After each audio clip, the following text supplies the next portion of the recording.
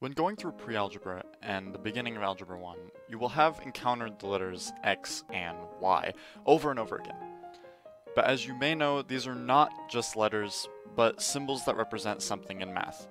Now, in this video, I will be covering what X and Y both mean algebraically in equations, and what they mean graphically. Both X and Y mean similar things, but we'll focus on X for now. X is the 24th letter of the English alphabet, but is it the 24th letter of the math alphabet? No. So what gives? What is X? Well, in short, X is not a letter, but instead a number that we simply don't know the value of. It is an unknown value. In math, we call that a variable. You can add, subtract, multiply, divide, and even take the power of X just like you can with other numbers. The only difference is that you have no idea what the number X is. Imagine you have 3 boxes of tennis balls, but you have no idea how many tennis balls are in each box, though each box will have the same amount of tennis balls.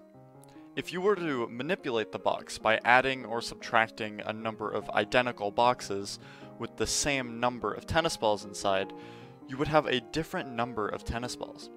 But you would have no idea how many total tennis balls you have ended up with.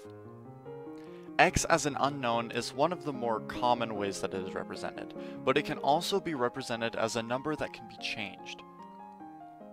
To understand that, we must understand what Y really means. Algebraically, X is a function of Y, meaning that Y is the unknown resulting from creating an input for X. That may be a lot to unpack, but things will become clearer soon. Let's go back to the tennis balls, for example, and say that the total number of tennis balls is equal to Y. Y represents our output, so if we know how many tennis balls were in each box, we'd know how many tennis balls we have total. If you know algebra, we can kind of reverse engineer this too. Given the amount of tennis balls that we have in total, we can figure out how many are in each box. What if you do not know either X or Y, but want to know kind of the changing value of the two as they change? This is slightly more complicated and involves something known as a graph. On a graph, the bottom line is called the x-axis. This is the value that we can change, like changing the number of tennis balls in each box. The vertical line is known as the y-axis, which is the value that changes depending on what X is. Think of it like the number of total tennis balls depending on how many tennis balls are in each box. Let's graph our equation from earlier. If you do not know how to graph this, don't worry. Knowing that is not necessary to understand what X and Y mean.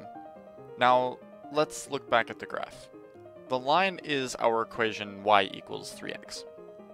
This means that we have 3 boxes of tennis balls, but we do not know how many tennis balls are in each box, or how many total tennis balls we have. Let's suppose that each box has 2 tennis balls, and you don't know how many total tennis balls that is. All we have to do to figure that out is look at the x-axis. Find the number 2 and look where the line is at that point. I'll draw a line here to visualize it better. Now look where on the y-axis that is. Because 6 is the height of where the intersection point is, we must have 6 total tennis balls. This point could be called 2, 6, as a coordinate pair, because the input x caused the output y. This was only a simple explanation into what x and y mean as variables in mathematics. Let me know in the comments what else you would like to see from me, or if you have any other questions that you would like me to answer, and thank you.